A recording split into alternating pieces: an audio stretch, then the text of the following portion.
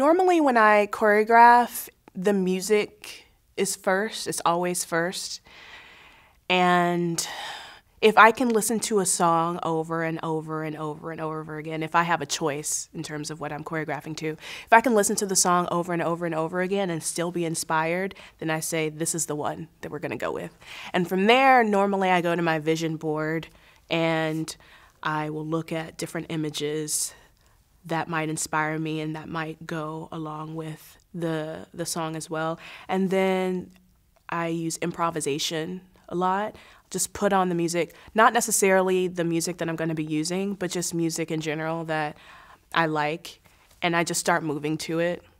And then there's stuff you take out that you like, and then there's stuff that you throw away that you don't like. But normally, and I think this is for writing as well, you have to write in order for the process to get started. So it's just the same stream of consciousness process, and then as you start going down that road, then you begin to pull out the gems.